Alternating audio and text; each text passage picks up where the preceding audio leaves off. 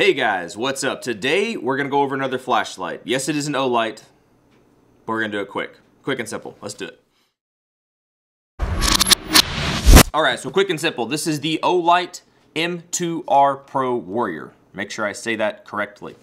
I keep wanting to say something else. But anyway, the M2R Pro Warrior.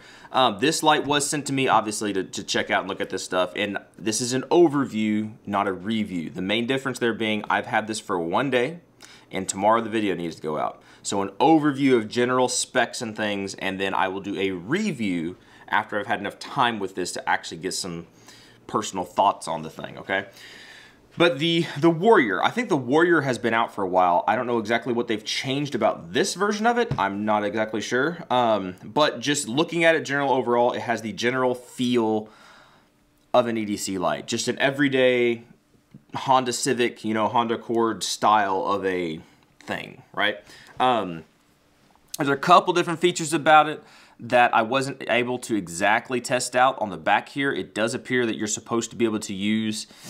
Don't quote me. I could be wrong on this, but I do believe you're supposed to be able to use the Odin tape switches, maybe, and hook this up to a weapon light, right? I know you can. I did test this out yesterday. You can remove the button in the back, right? I'm forgetting the word, not tail switch, but whatever. You can remove this button in the back and put on the Odin switch, right? And that did seem to work.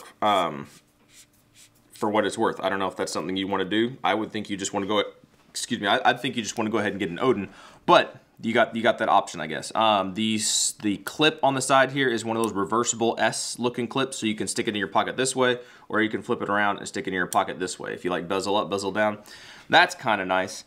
All right, so real quick, getting into some features of this, is very Odin centric, right? So if you are familiar with the Odin, you're probably going to be familiar with this guy, except that he does have a side button, unlike the Odin. So you have a button on the back, which is also your magnetic attachment for your charging. Do a light press on the back, you're going to get your, I believe it is medium 1, 250 lumens. Looks a little dimmer for 250 lumens, but that's what it says, 250 lumens. And then you do a hard press, and that's your turbo, and that is 1800 lumens. And then those step down, right? If you click it, if you just push it all the way and click it, that is going to be your turbo, right? Your high beam. And I have not tested, again, I've only had this thing for a day, so I didn't do the full rundown of the battery and see how long it actually takes. But so far, knock on wood, they have been spot on. They've actually been just a little less than what they, or a little more than what they advertise, right? So if they advertise 10 minutes of turbo and then it steps down, I'm generally getting a minute or two more than that. Honestly, no joke, that's what my personal testing has been. Just about. So with it, it's generously in the ballpark of whatever they say on the back. That's what it's been so far. Not saying that that's what this one is, because I haven't tested it, haven't had it long enough. But that's generally what it is. But that's your main features. You have your low, your high. You can click it, right? You don't click it. It's a bunch of different things. You gotta get familiar with this guy. This is sounding fantastic, like an overview. Anyway, you can turn it on to low mode. You can click it, push it all the way, get the high mode. You can do that. On the side, you have a button that I am still trying to figure this one out. You've got a bunch of different programming modes and stuff that you can do, which can get complicated, and that can be an Achilles heel to some flashlights, right? But on the side, if you just click it, you go into a programmable mode, right, of a lower beam. So if you don't want to be blasting away trying to read a map, and that's the common thing. I don't know how many people really read maps, but looking for something in your car, looking for something that you dropped, whatever, you don't need to blast away with, you know, whatever it is, 1800 lumens. What was it? Yeah, that's a lot of lumens to look for something that just fell down, and you don't need a whole bunch of light in your face. So you can push the button and hold it for like a second, right? And then that's like Firefly mode. I don't know if they call it Firefly mode. Moon mode, 1 lumen, that's 1 lumen. So that's very, very dim. But that's fine for looking for something in a very dark situation, and you're not trying to blast away everybody's lights,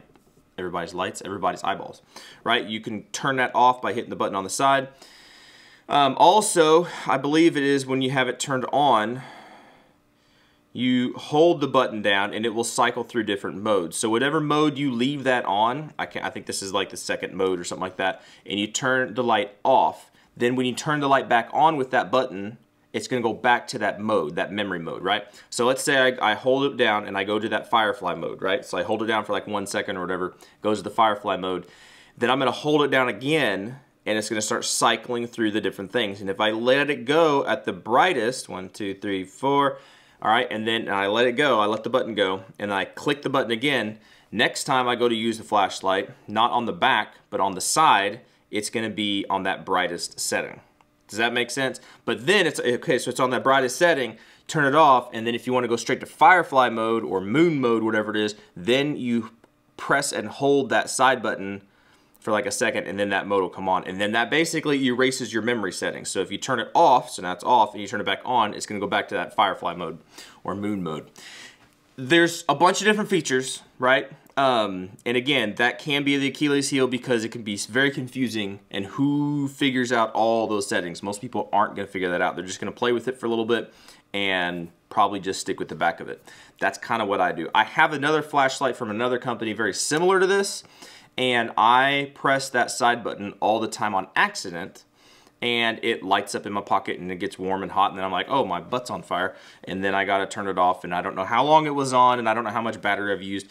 So that will be something to see over long term, how well this guy works. If that button gets pressed a lot, it's gonna drive me nuts. If it doesn't get pressed a lot, which it doesn't seem that it's as easy as the other light to press, so you have to be more intentional, that could be a really good thing.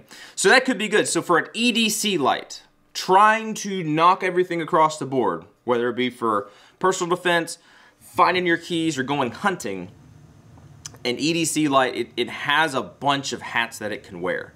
And some of them do very, very well, some of them don't. Having these different modes can help you because it helps you have a better application for different things. But long term, we'll have to figure out how exactly that's going to work. The stuff that comes with this guy is you get your charging cable. You don't get a plug-in block, so you need some kind of a block, whether you have a cell phone charger or plug it into your computer or whatever. But you get your magnetic charger. That's good. You get a little lanyard. It also comes with this little case. I have not gotten a flashlight from them that had a little case like this yet, so this is a cool little case if you want to carry it that way instead of in your pocket or whatever. But you know, that gives you options and things.